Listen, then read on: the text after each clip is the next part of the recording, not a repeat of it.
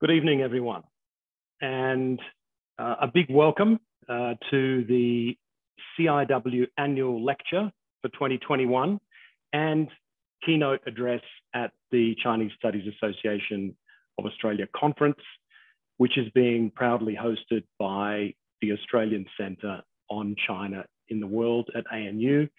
My name is Ben Hillman, and I am Interim Director of the Australian Centre on China in the World.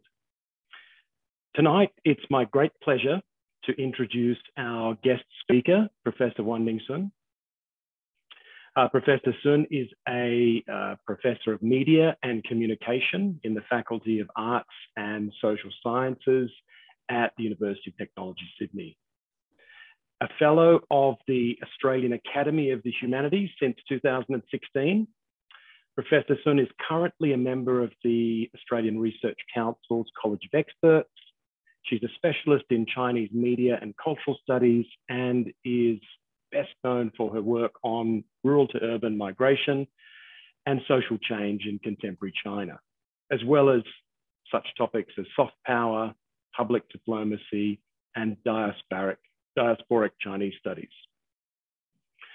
We're very fortunate to have Professor Sun speaking with us tonight on a topic of great interest in the scholarly community and in the public more broadly.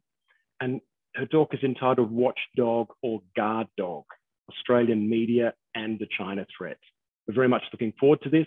Professor Sun will speak for approximately 40 minutes, followed by Q&A. Over to you, Professor Sun, and a big welcome. Thank you, Ben. Thank you for that nice introduction. You can hear me okay? Yeah, okay.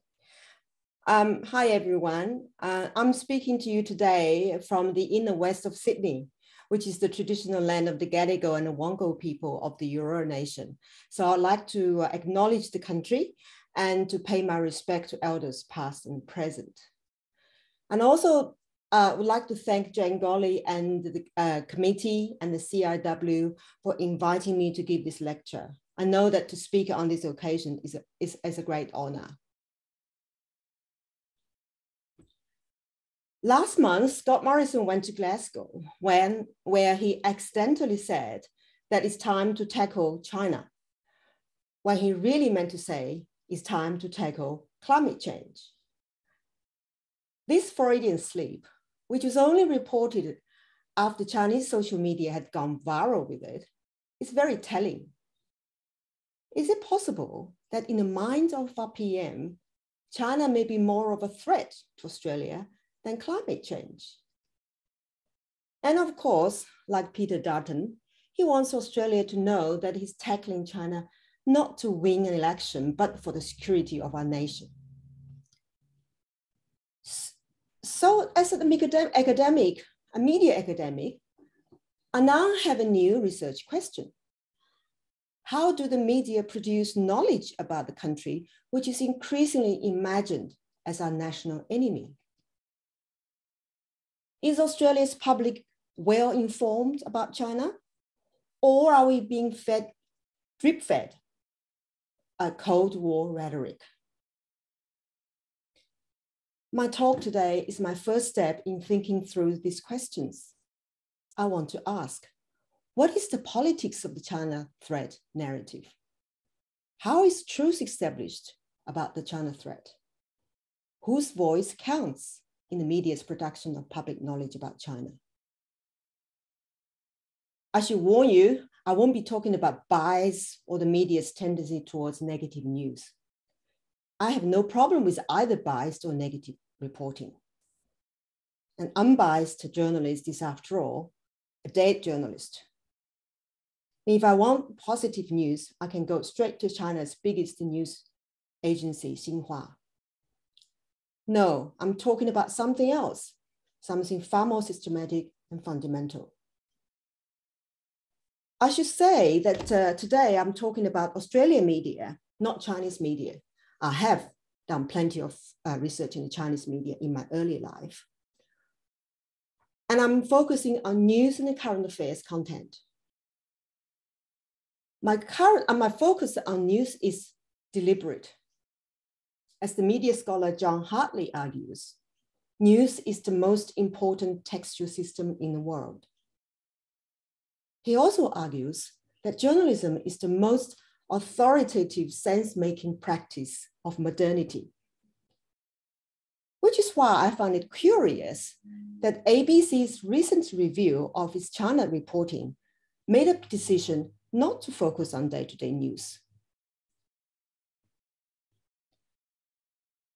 Eric Jensen is the founding editor of the Saturday paper. And in his 2019 Penn lecture, he commented on the inability of the media industry to take on criticism. Journalism, he says, might be the only industry in the world where being told you're wrong is taken as proof that you're right. When I heard this, I felt he's really taking the words out of my mouth.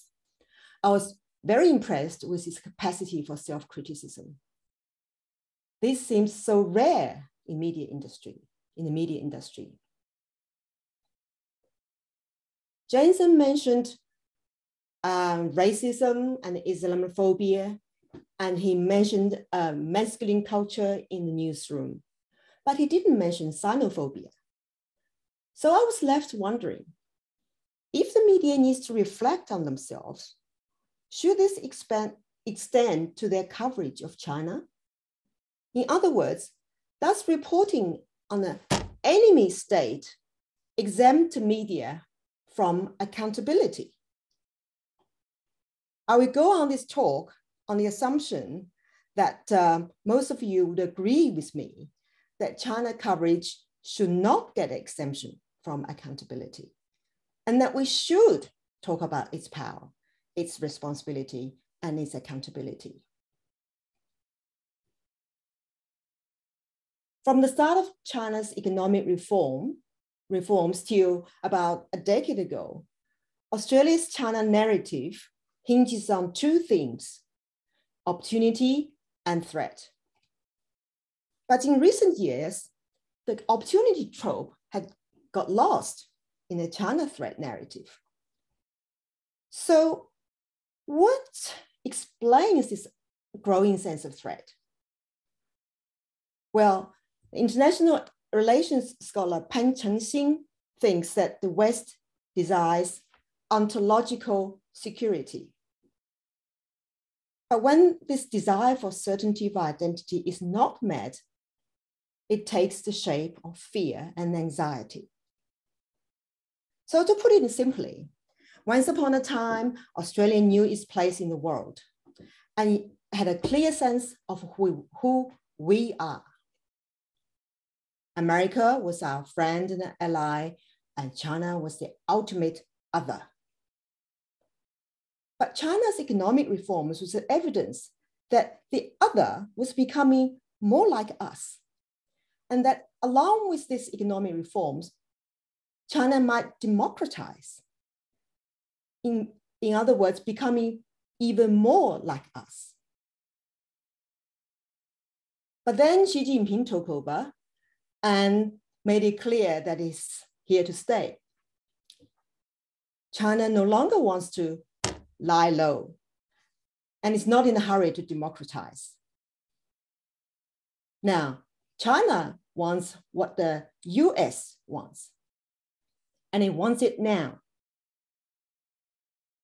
As David Goodman says, what China threatens is the supremacy of the US, not its sovereignty, democracy, and values.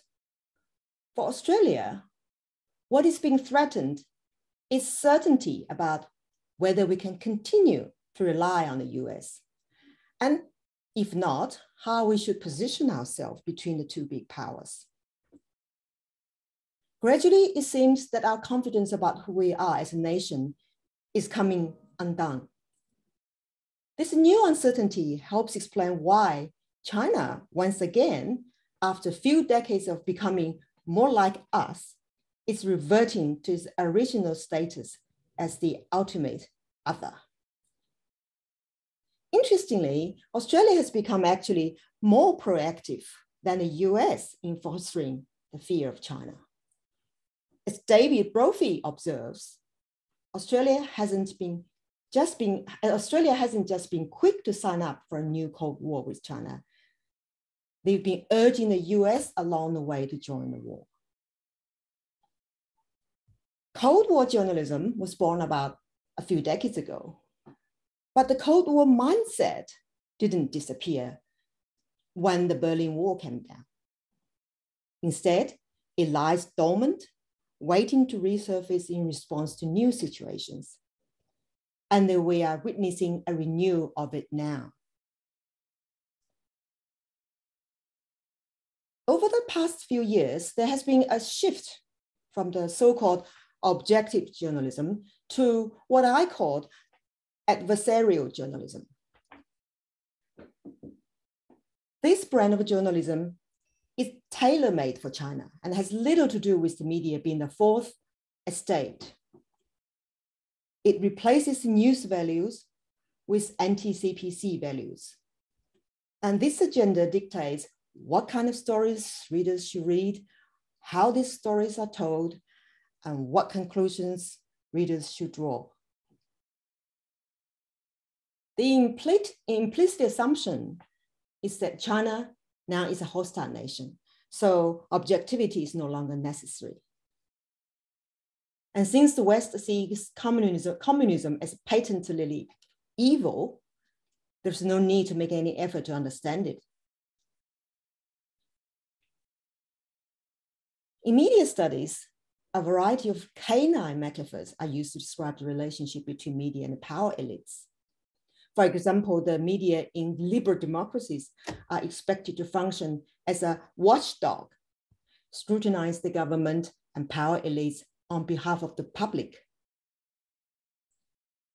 In contrast to the watchdog model, the guard dog model sees the media performing as sentries, not for the community as a whole, but for powerful groups. In guard dog journalism, says media scholar George Donoghue, the focus and approach of the news organization are shaped according to who is being protected and who is defined as the threat. So what we see now in Australia is a curious coexistence of watchdog and guard dog. In reporting domestic politics, the watchdog is alive and alert. It takes on the PM, the prime ministers, the bank, and all powerful institutions. But when it comes to domestic politics of our China policy, the watchdog is missing in action. Where are the investigations into behind the scene pressure on Australia? David Brophy asked. He also asked, where are the investigations of Australia's decision-making about China? Citing an example of the much hyped spy story, remember the spy stories about Wang Liqiang? Brophy asked, where is the accountability of media when stories like this come unstuck? But I think the most spectacular example of media having all power and no accountability is the joint ABC Fairfax investigation into Chinese influence for Four Corners in 2017. Curiously, ABC chose another episode of the Four Corners for review of its China content, and the 2017 episode was conspicuously left out. And as far as I can see, the program is the defining moment where the quality of the nation's China influence journalism went seriously downhill. The episode highlighted the problem of political donations in Australian politics, which is good. But it also made a range of claims which are not convincingly substantiated. The episode actually resulted in 2 defamation cases against the ABC and Fairfax. The ABC and Fairfax lost one defamation case and settled in another. The litigation in the second case was a Chinese student in Canberra who said she was happy with the settlement, but she was bound by a non-disclosure clause. In other words, she cannot speak to others, to the public. But none of these problems seem to reduce the negative impact the program had. Until today, this episode is widely credited with the introduction of Australia's foreign interference legislation. Pierre Bourdieu described the process for imposing the norms of the powerful group on those of the subordinate groups as symbolic violence. This violence is not physical, but it can be just as injurious to those who have no cultural and media resources to fight back. This episode of Four Corners has cast a long and a dark shadow over Chinese Australian communities ever since, and the reputational damage to the individuals involved could be irreparable. But the program has issued no retractions or corrections, let alone apologies towards any individuals. Usually, when people complain to journalists about their stories, their response is, "Oh, you may not like it, but this is what we do. We're journalists." But Jensen says this response is not good enough. His point is that media shouldn't expect to have all power and no responsibility. And I want to add that it's not good enough simply to say that we are publishing a story in a national interest, as if the media had a monopoly over what counts as public interest, or national interest for that matter.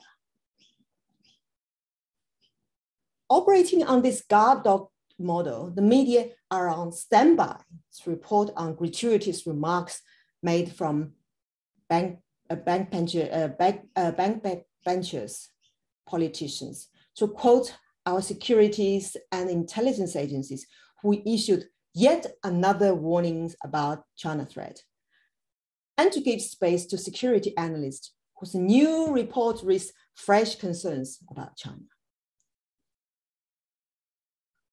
For those Chinese Australians, it seems the only legitimate voice is that of the dissidents.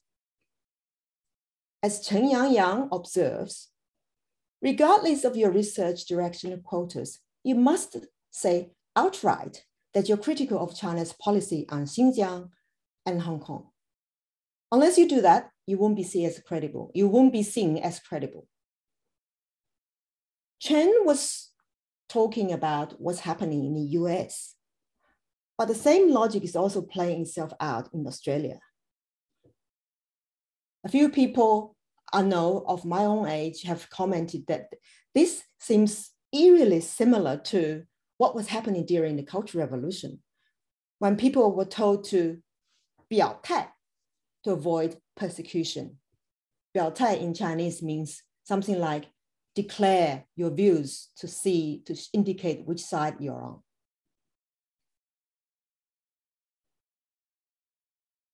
Mind you, I think giving voice to the CPC critics and then calling out China's human rights issues is important, especially given that these voices are not allowed in China.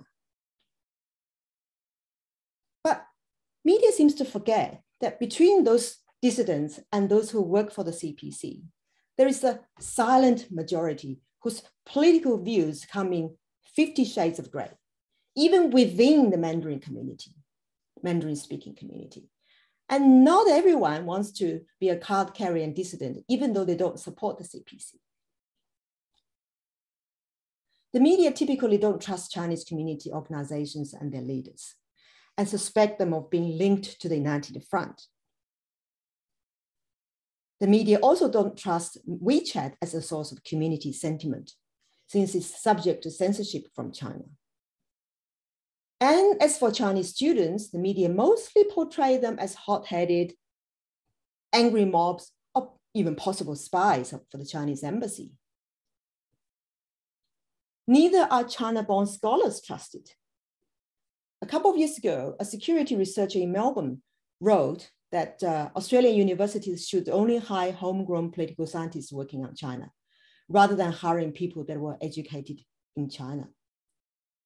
At that time, at the moment, China-born scientists are feeling the heat and the scrutiny without knowing exactly what they have done wrong. Given this attitude, I'm wondering whether some people, some Australians could take my talk today as evidence that no matter how long I have been here in Australia, I'm still not one of us.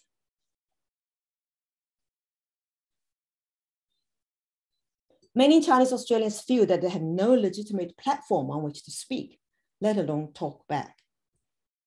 A constant comment on WeChat is that we have no voice. I'm reminded here of Gayatri Spivak's observation. And she says, it's not that a subaltern cannot speak, it's that the colonial masters don't want to listen. While the term fifth column is mostly directed at the Chinese Australians, language bullets such as CPC agents are freely fired at any non-Chinese commentators and scholars who hold a complex position and who dare to argue for critical engagement with China. These days, the media amplify the fear of China's threat, but seldom acknowledge the fear of people who are subjected to witch hunt. Media tell us that people, both here and in China, dare not speak for fear of persecution by the CPC. But don't mention that more and more people here practice self-censorship because they fear the label of a Beijing apologist. Such politics of fear is quite familiar to people who either lived through the Cold War in the US or the Cultural Revolution in China. I now want to say something about the notion of expertise, China expertise. Like climate change, understanding China requires specialized knowledge. China is mostly beyond the expertise of the public, so journalists have to seek the views of the China expert. But China experts have different ideological positions and come from different disciplines. And nobody from the China studies community can speak on behalf of all.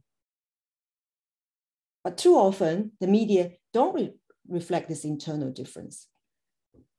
So the public gets the impression of their chosen expert speaking as an uncontested authority. And too often, the same scholar is interviewed again and again, not necessarily because they are the most qualified person, but because they're willing to talk and are probably likely to deliver the expected line. Journalists complain to me that most China scholars don't return their calls, but they seldom ask why. One China scholar said to me that he doesn't want to talk to the media because news about China these days is no longer about facts. And he said, it's about which side you're on. Some scholars are worried about having their views taken out of context or simply being left out if what they're saying doesn't fit the narrative being pushed. And worse still, some may worry that may be cited favorably in China's state media, which in turn can be taken as evidence of their being a Beijing apologist. But who are the experts? The word expert is bandied about a lot, but China scholars and the China watchers are two different species, as far as I can see. Most China watchers are current and formal journalists, most of them. Many of them know little about China, but as they present themselves as being really reasonable and cosmopolitan and knowledgeable, the public who knows even less about China sees no reason to doubt their words. Respected China scholars usually take pains to qualify and substantiate the point they're making. If they need to interview the people, they have to go through the vigorous ethic approval process. And in order to have their work published, they have to go through a ruthless peer review process. In contrast, many China watchers are supremely confident and articulate. After staying in China, they might claim to have found the truth about China, or to have divined the real intention of the CCP, or claim to know the inner thoughts of Xi Jinping. This is despite the fact that some are, to quote Paul Keating, all tip and no iceberg, as far as their knowledge about China is concerned. Some of you may say the problem with China reporting is that media have too little knowledge about China. So we need to improve media's China literacy. I don't entirely agree with this view, because I've seen some very knowledgeable China scholars lending credibility to Chinophobia discourse. I actually think that not knowing China is one thing, but not wanting to know China is something else. In fact, not knowing anything makes it somehow even easier, because you won't have to deal with inconvenient knowledge. Interestingly, some Chinese experts, China watchers, are often promoted to the status of experts. One China critic is described in his own paper as the global expert tracking the rise of China. As one Chinese Australian writer jokingly observes, if you hear a brick randomly, you can be sure to hit at least 1 or 2 China watchers.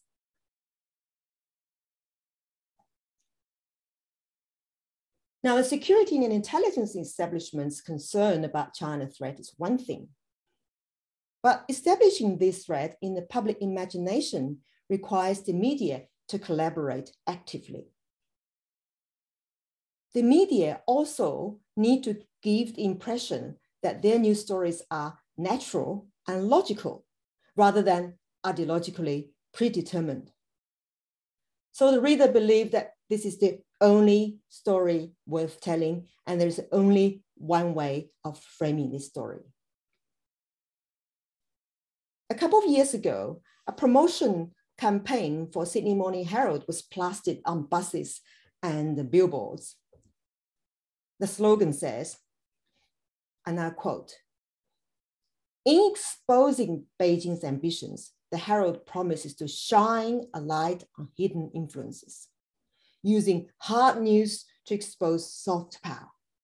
And in order to achieve this, the Herald also said, "We'll do whatever it takes to break the stories." We do whatever it takes to break the stories. Often, constructing the threat narrative involves using a wide range of ready-made tropes. These tropes can be mixed and matched to suit specific palettes, depending on who the readers are.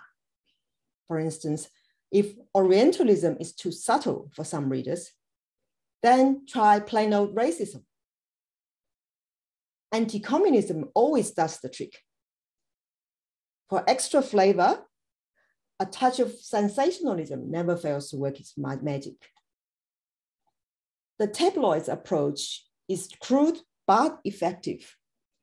Add a touch of yellow peril, a pinch of red scare, a tinge of green fear, and a hint of white supremacy, and stir.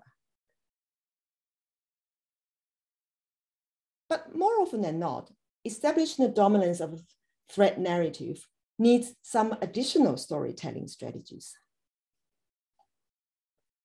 The first is what I call the artful use of headlines. I remember writing an article for a paper about how China's soft power efforts in Australia was not really working. But the editor decided to call it China's Soft Power Alive and Well in Australia. quite a few China scholars have told me that they were horrified to find that the editors have given their articles a misleading or more sensational title. Second is the cherry picking of facts. For instance, a recent 60 Minutes program on the possibility of war with China over Taiwan focused on Joe Biden's gaffe about America's commitment to Taiwan, but conveniently left out White House's later retraction of the statement. Also, you can try using disclaimers.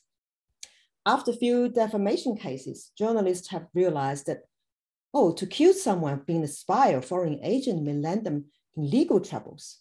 So some now take to saying, this paper is not suggesting blah, blah, blah. But you then go on to say things like, questions are being asked about so and so's relationship with CCP, or concerns have been raised, blah, blah, blah. In other words, insinuation often works well. You could simply imply that somebody's dodgy because they are in the same photos as a Chinese diplomat or attended the same conference as a visiting CPC member. Connected, linked, associated are the operative words here. And oh, some advice for your production crew if you are looking for some visual fodder for television. And if there's no hard evidence and testimonies, try creating an eerie atmosphere, spooky music, dark silhouette, finger typing furiously on the keyboard, and a cinematic mise-en-scene befitting a John le Carré story. These few tricks, working together, should allow you to dress up opinion as news so that your news stories actually works to promote someone's opinion. Like the stories of the boogeyman, the China thread has become a stock narrative. That's because the details of these stories change from day to day, but the framework remains the same. Journalists may believe they're pursuing the truth and fighting a nasty regime, motivated by the ambition for a Walkley or moral self-righteousness. They search for scoops and try to break news stories. But in reality, the story's theme, angle, and the plot are already written, even before they arrive on the scene, or even before they were born. Instead of the journalist writing story, I think very often is the story is waiting to write itself. And above all, in lieu of investigative journalism, access journalism has become the most popular game in town. This is a kind of reporting in which the journalist claims exclusive access to some government agency, effectively operating as its mouthpiece.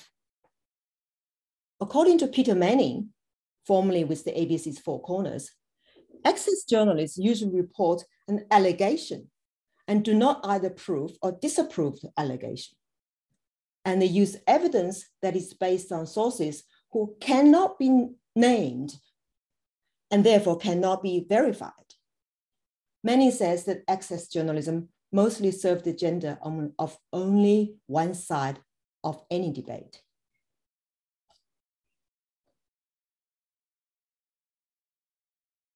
The big blind spot in our journalism in relation to China, therefore, leads to some really curious paradox. For instance, when security and intelligence infringe on the media's own freedom to report, the media are indignant. But when it comes to China, security experts become media's best friend. Also, journalists usually privilege professionalism over patriotism. But when it comes to China, the media, politicians, and the government join forces as Team Australia. Also, our media regularly mock Xi Jinping's monolithic China story. But our own media's China story is no less monolithic. I want to stress that although ABC News has largely failed to play a leadership role in shaping the direction of the debate, some of its radio shows have far more depth and insight. Also, while news reporting in the commercial media is single-minded in pursuing the China threat line, there is some diversity of opinion in these papers. I should also give kudos to the National Press Club for hosting China's Deputy Ambassador Wang Xining. I think this decision is a sign of confidence in the robustness of a democracy.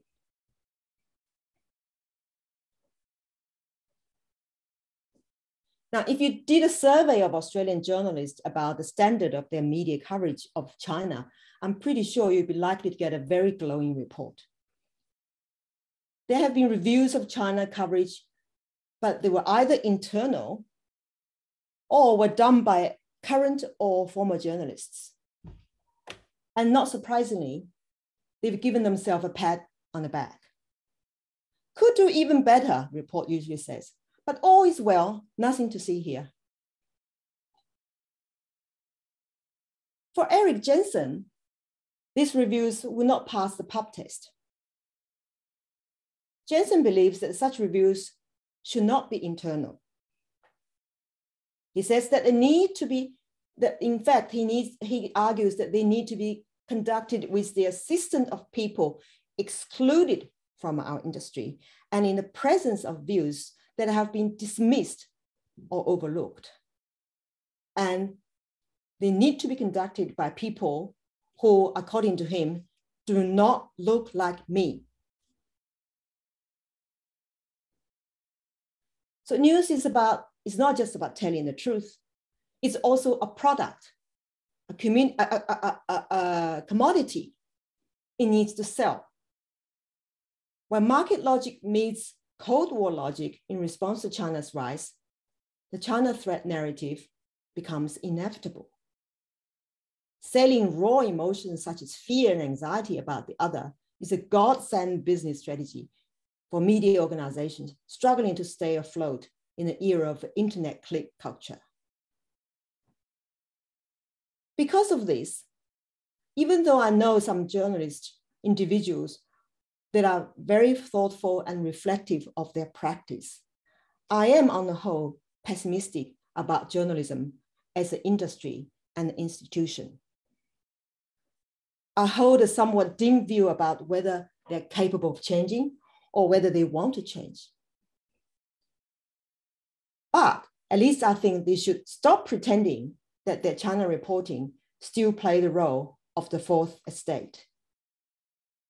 At a very minimum, they should ask themselves these questions, such as, can we truly be democratic if the principle of truth-telling is no longer applied evenly across the board? Is it possible for Cold War journalism and liberal journalism to coexist in one media system, or to have a one country, two media practices? I think if we can't change how the media operate, at least we can change ourselves.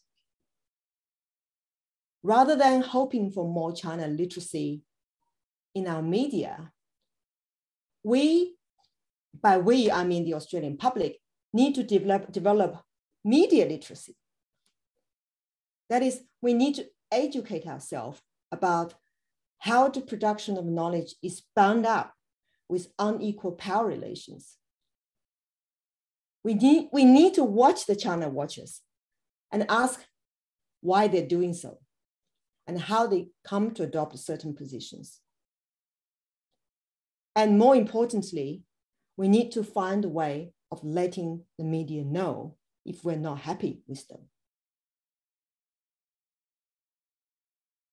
I believe China is too important for us to get wrong as a nation. And our country and we as citizens and taxpayers, as readers, deserve better.